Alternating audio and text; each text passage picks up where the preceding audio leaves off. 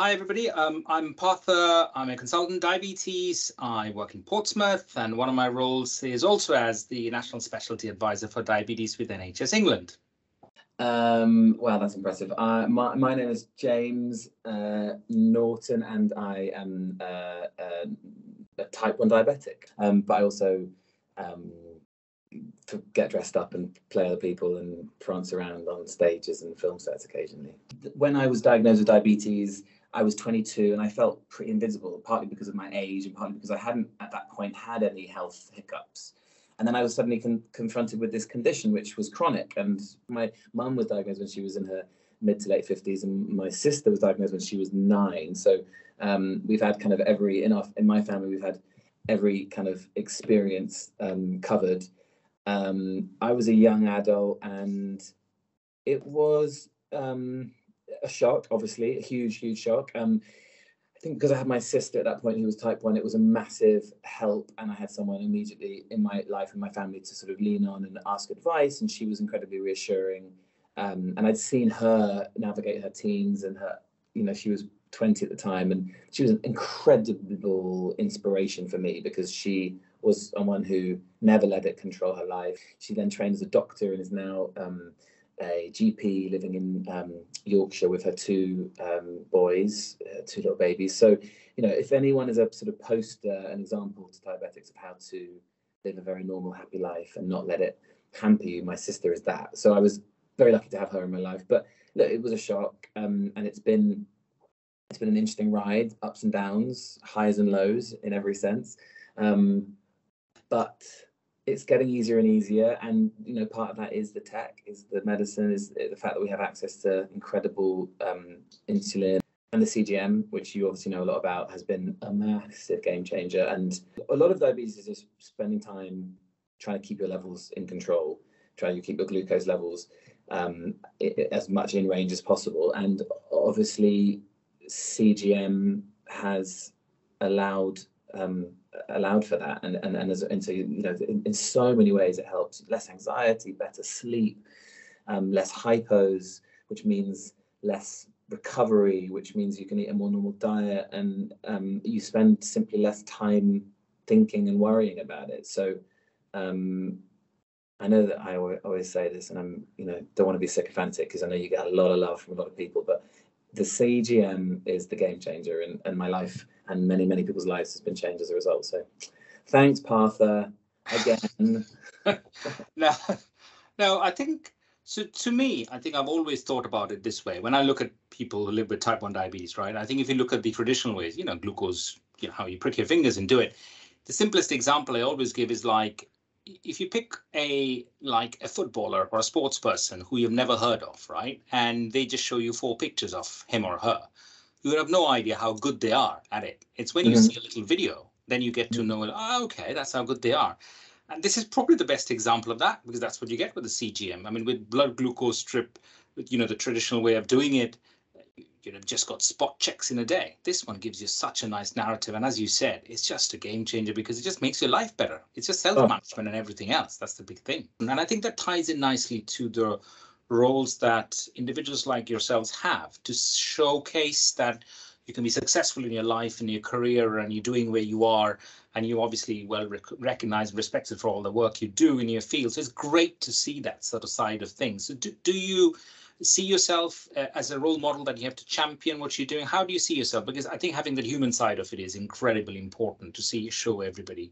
But is there any messages that you would leave for everybody listening in?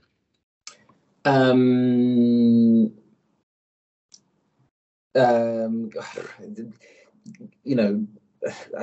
lots of kind of pithy mantras, and the consultant which I first met, called Professor Betteridge, I think, years ago at UCH. You remember him? He may have retired by now. I'm not sure. This is 15 years ago, but he said, and it's the one everyone hears beginning.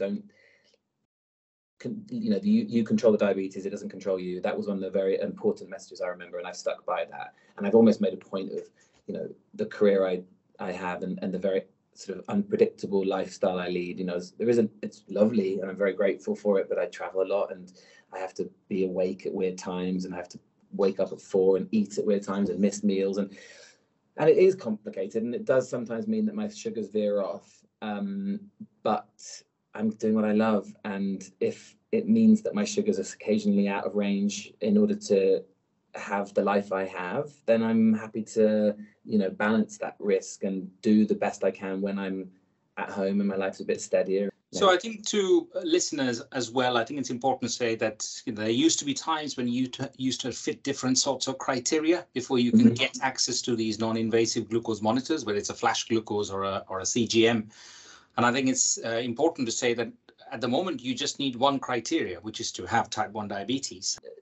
Also, this man, for all those type 1s who are watching this, if ever you're worried about your diabetes and you're having, the kind of the inevitable anxieties which come with being type 1, and often it's one article you've read late at night when you're having one of those kind of wormhole moments and you're sort of going into the deep dive. I had one coffee with Partha recently, and honestly, that coffee did more help to me than any article, any deep dive, any, you just calmed me down and gave me an antidote to all those dark, catastrophizing moments. Well, you should explain it because it's incredibly reassuring. But I always say is that the narrative, as you rightly said, and you see that in clinic. You ask somebody who you never met, and you go, "What do you think your blood sugar should be?" And you can see the hesitancy as to what they're supposed to say. And I said, "No, don't worry about it. What should it be?" And they say, "Oh, between 4 and 7." And it's okay. How often should it be there? And they go, "All the time." It's practically impossible to be between 4 and 7 for people who don't even have type 1 diabetes all the time. So I think the message needs to be, listen, we'd like you to be between 4 and 10. Ideally, 70% or higher would be fantastic, but it's not easy to do. So let's aim for 50. Then when you get there, you're comfortable. Then you get to 60 and we work our way to get you to 70. And that's where the complication. So I think it's important to have that message that, hey, listen, it's okay. It's okay that you don't have to beat yourself up. And I think that's what the continuous glucose monitors and things do. They give you that range and they tell you that, okay, you are improving and those little bits you can tackle. And as you said, there are newer insulins out, the newer technology out, so you can work on it. Everyone knows a diabetic who's doing better than them. And even if you don't know any other diabetics, you still have this very stark qualitative system, which is number based. And, you're doing a little better this time, but you're doing a little worse this time. And it does lend itself to self-criticism and self-doubt. And actually what you have instilled in me is stop comparing yourself to other people, which is a great lesson in life beyond just diabetes. Stop comparing yourself to the kind of ridiculous, spurious targets which you're kind of conditioned with very early on. When I heard you say that, a lot of the unfortunate but inevitable qualitative kind of hierarchical thinking, the kind of need to be top of the class in order to have a long, healthy life, need to make sure I hit certain targets or else I'm going to have horrible complications. Stop thinking in that way. Think about the moment, this day. Stop punishing yourself for the times you're there out of range. Give yourself a pat on the back for the time that you're in range. We're all working together with individuals like you to try and sort of raise the profile and make, life as easy as possible. It's not easy to live with type 1 diabetes. And I always say, yes, you can have a completely normal life. You can become, as well as the other end of the scale, you can become the prime minister of a country. You can. You can be a Champions League winning footballer. You can be a Cricket World Cup winning cricketer. You can play rugby for your national team.